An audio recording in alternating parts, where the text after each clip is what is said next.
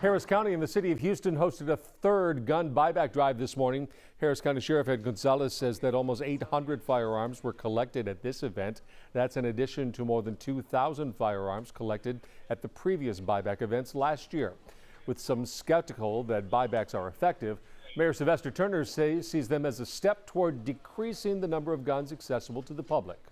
But I believe that for every weapon we remove from the street, we are preventing a child from getting a hold of that gun, preventing a domestic violence abuser from getting hold of that gun, and preventing people with mental health issues or intent on committing a violent crime from getting their hands on that gun.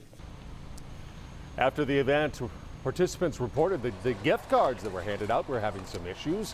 One viewer called us saying the cards were showing as expired when they tried to redeem them.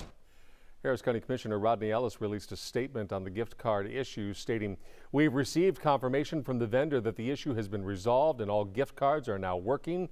Please reach out to our office if there are any other issues."